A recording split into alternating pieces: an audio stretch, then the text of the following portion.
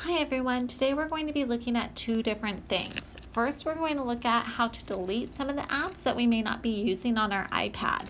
And then we're going to look at how to reinstall those apps. So the first thing that I'm going to show you is how to delete some of the apps that we aren't using. So I see that I have a bunch of apps on here and I'm like, you know what, we're never using these and they're just taking up space on my device. So what I'm going to do is I'm going to click down on one of the apps and I'm going to hold it until it shakes, wiggles, or dances. And then I'm going to click the X on it. I can delete that one. I know that we aren't really ever using Google Slides. I may choose to delete that one. Think about which apps your teacher isn't having you use at this point in the year, and you can just clear those off because we can always reinstall those at a later time if we need to. This will just make sure that we keep some free space on your device so that we can download other apps.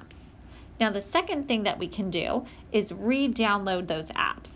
So I know that my teacher has been asking me to take a test on iReady, and when I go into Safari to log in, it's giving me an error. So what I can do is go to that manager app. When you guys first log in, your screen will look like this. It should say Feaster Charter School 2020 Remote Learning. Down at the bottom, I have a button for self-service. I'm going to click on that.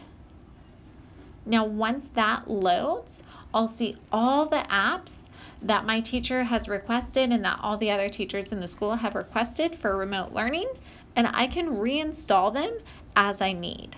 So I'm going to scroll down to where I see iReady because I know that that's the one that I was missing and I need to use that app.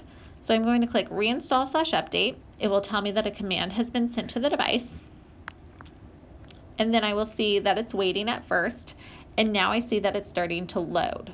So that's how you would delete apps to free up space and reinstall apps as you need. If you need help logging on to iReady, please check one of our other videos for signing on using the single sign-on through the CVESD page. Thanks, everyone.